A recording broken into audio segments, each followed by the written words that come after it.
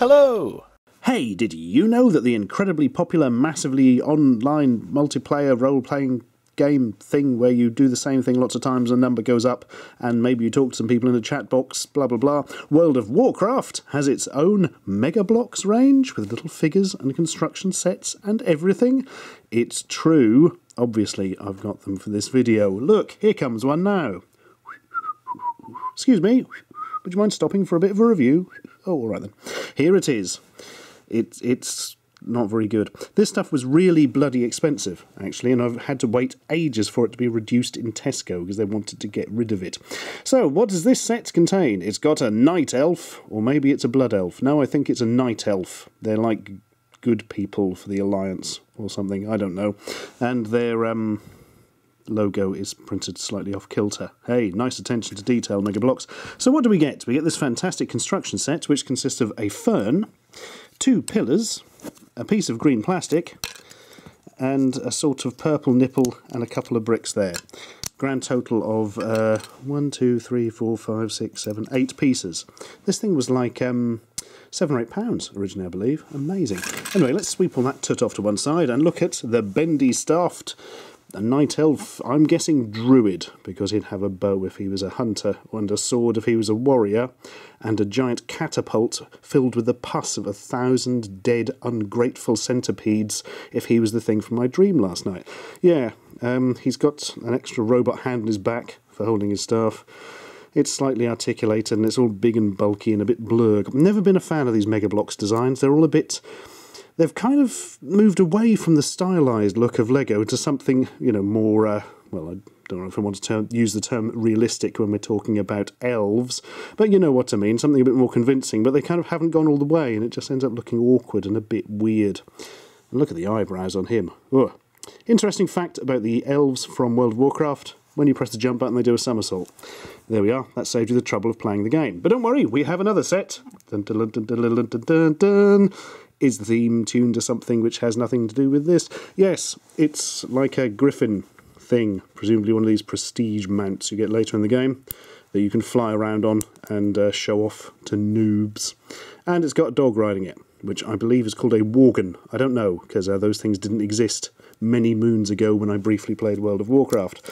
I have kind of an obsession with massively multiplayer games. I always play them at the end of their lives, usually, just because I like exploring the sort of worlds they've designed. And I do that for about a couple of days and then get bored and then go home because nobody else is playing it. Anyway, here it is.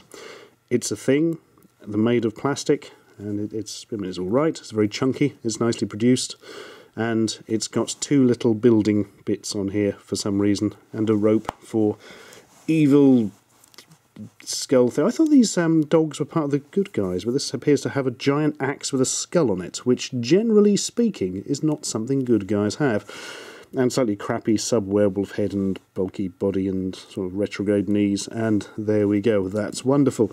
And this was really expensive originally. I think we were talking sort of somewhere between £12 and £15 or something, which is craziness. And I've got to say, it's not very impressive. It contains 24 pieces, and that's it. And it comes in a massive box, look. Yeah, thanks. We really look like we're getting something impressive, and then we get this. Now, here's my problem with this. I've never been able to put my finger on exactly why I dislike all this Mega Bloks stuff so much in the past, but this has finally, basically, told me exactly what was lurking in my subconscious. 24 pieces, it says. More realistically, for a construction toy, we could say that this contains fuck all pieces, because there is nothing here you could use to make something different.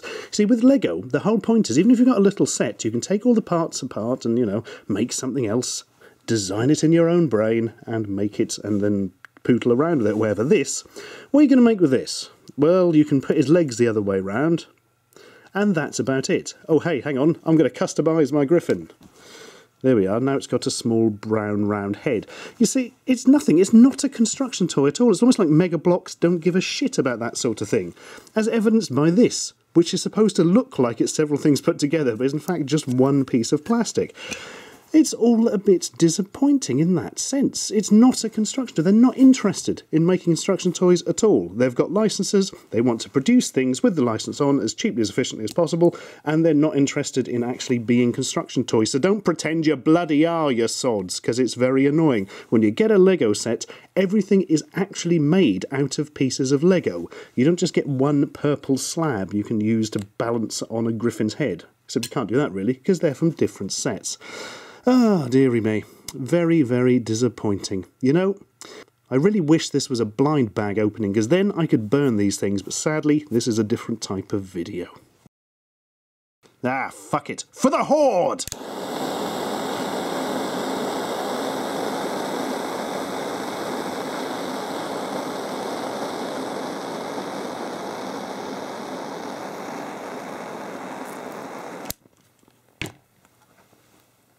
Holy shit, I just went up a level!